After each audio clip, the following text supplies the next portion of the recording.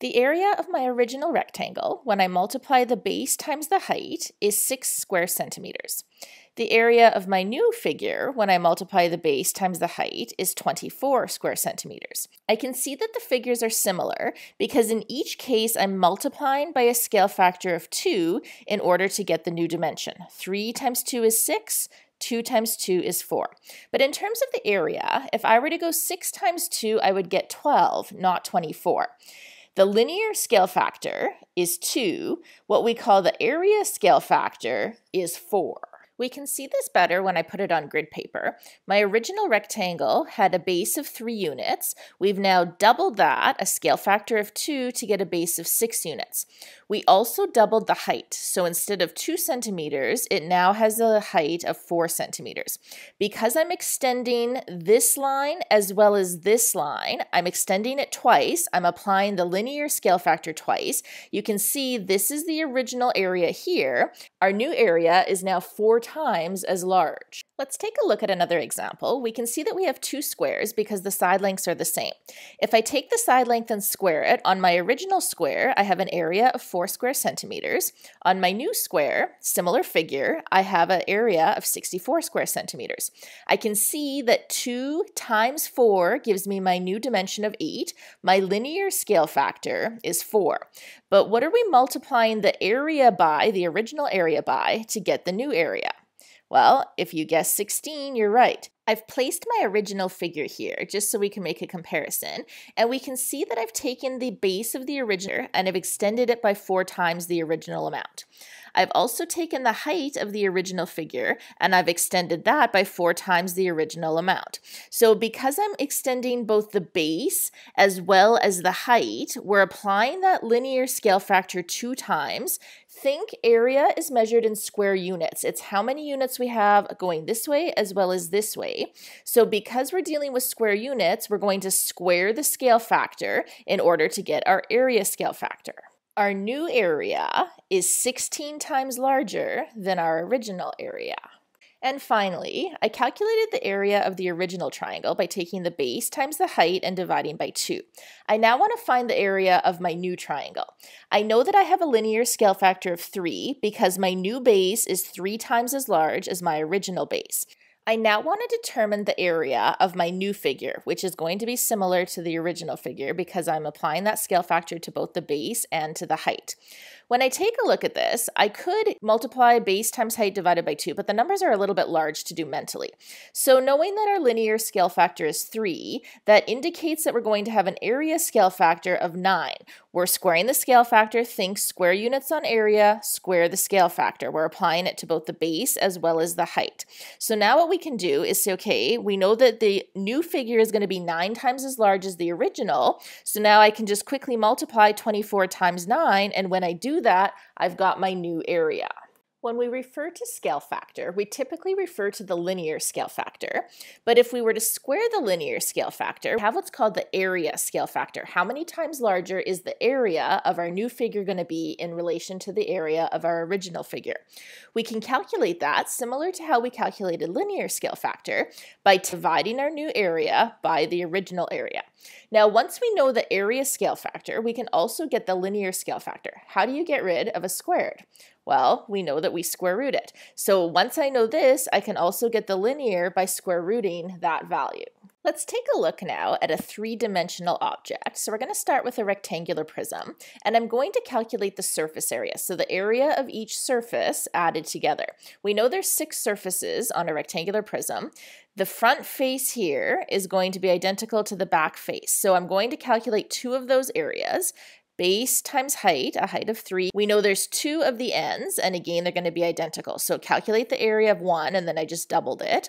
And then the same thing, the top and the bottom are going to be the same area. So find the area of that, and then double it. And then add all of those areas together to get the total area. I'm going to do the same thing with my new figure, and this is a similar figure because I can see that I'm taking each original dimension and I'm multiplying by a linear scale factor of 2. Each of the new dimensions is double the length of the original corresponding dimension. Again, I can go through and calculate the surface area, but it's a lot of work to find the area of each face and then add them all together. So a much faster way to go about getting this area is to say, okay, area.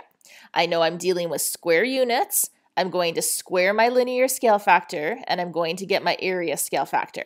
I know that the new surface area is going to be 4 times as large as the original surface area. So all you have to do is calculate one surface area, multiply by 4, and we'll get the new surface area without having to go through the formulas. We know that volume is the capacity or the amount of cubic units that we can fit inside of an object.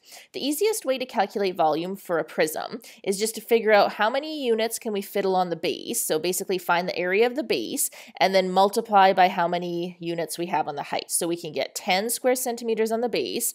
3 layers of that gives us 30 cubic centimeters. We know that if we take a look at our new figure, each of those linear dimensions has been extended by a factor of 2. So we're doubling all of those dimensions to get our new dimensions. And so there's 2 ways we can go about getting the new volume. We can either, again, use the formula to calculate, or we can say that now we are extending the length and the width and the height. We're applying that scale factor 1, 2, 3 times. We are tripling our linear scale factor. So again, think cubic units. We're now going to cube our linear scale factor to get our volume scale factor, which in this case is 8. So if I don't want to recalculate that, I can just find the original volume, recognize that the new volume is going to be 8 times as large, and then we can get the value that way. This is my rectangular prism on isometric dot paper, just so you can see what's happening. So this is the same thing. We know we have a linear scale factor of 2. So all of my original dimensions have been doubled to get my new figure. In terms of the surface area, so this is the one where we're looking at the area. If we take a look at this face, and I've put the same object here so we can kind of see comparison, we can see that we're now going to fit 1 and then 2, 3, and then 4 faces into that new shape. And the same thing if we take this side. So we're going to have 1 face there. So 1 face there. So maybe let's just go over here. So this is going to be that 1 face, and then 2, and then 3, and then 4. And that's happening for every face. So in terms of the surface area, our new figure, if the linear scale factor is 2, we're going to get 4 times as many faces onto the new shape. In terms of volume, so that's the cubed units, we can see that this volume is the space that this occupies. And then, I don't know, it's kind of hard to see, but you're going to fit 8 of those figures into the new figure when we double those dimensions. So here's the first one. Our second one is going to go kind of here. Our third one is going to go back there.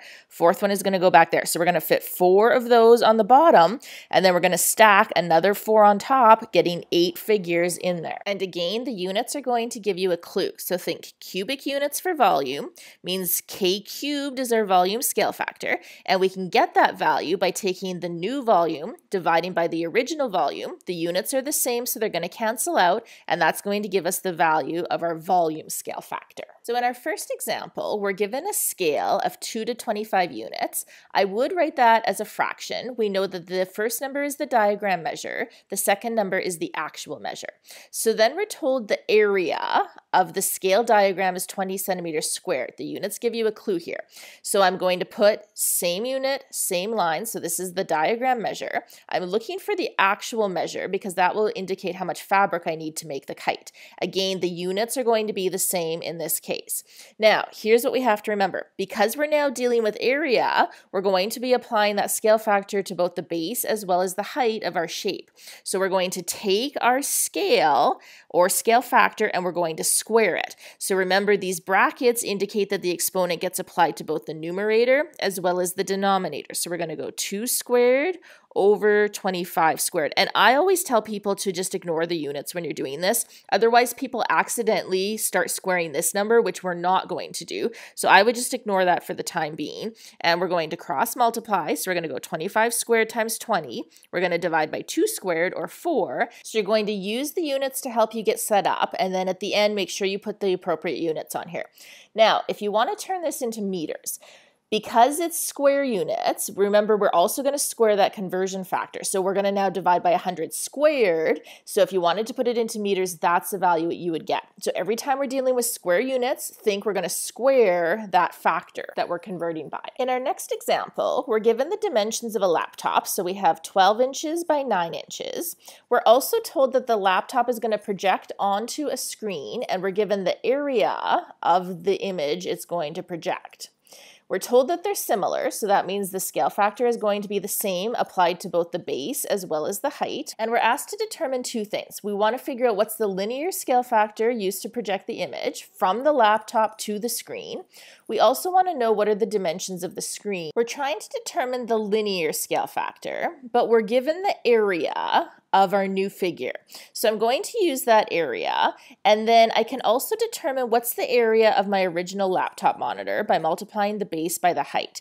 Both of these units are the same, which they have to be for scale factor because they're going to cancel out. And then when I divide those areas, I'm going to get the area scale factor. Square rooting that number will give me the linear scale factor, which is 5.125. And remember, no units on scale factor. Once we know that linear scale factor, multiply the height to get the new height of the screen, multiply the base to get the new base of the screen, and then you can check if you multiply those together to get the area of the screen, is it the area that we should be getting? And in our final example, we're given two tanks that are spheres and the capacity or the volume of each. Now, both of those tanks are being filled at the same rate. We want to know how much longer will it take to fill the larger tank compared to the smaller tank. So what I would do here, because our units are already the same, when I divide those numbers out, we can see that it's going to take 3.375 times as long to fill the larger one. Because that large tank is 3.375 times as big. That's our volume scale factor.